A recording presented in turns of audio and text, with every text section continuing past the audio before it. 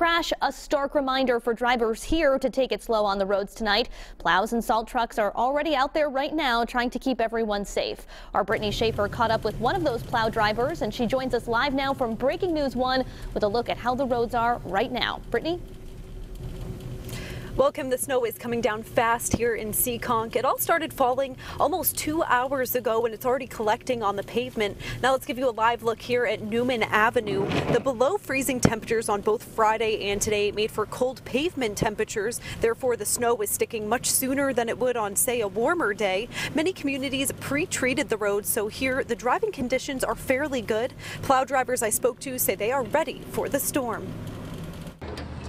Michael Bucket is gearing up for a busy night. A storm like this might be 7 or 8 hours, with all the manpower, and there'll be 5 or 6 of us out there. Able Industrial Sweeping has more than a dozen places in the East Providence area to keep clear during Saturday night's storm. We have some sensitive properties, nursing homes, and some schools that have some events. So I'm going to go out and do some pre-treating and just try to keep, the businesses open during the storm. And so there's some, good-sized companies that depend on us to make sure things stay safe.